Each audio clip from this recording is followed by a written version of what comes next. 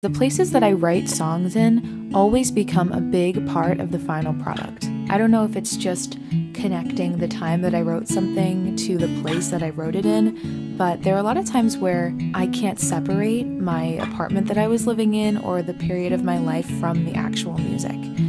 I wrote Ackerman Avenue during the early stages of the pandemic, spring into summer of 2020, and it was really just a diary or collection or scrapbook of things and thoughts and ideas that I was having. With so much time by myself, as I know we all had, I just couldn't stop thinking about my life, and with nothing really happening, I mean, we were all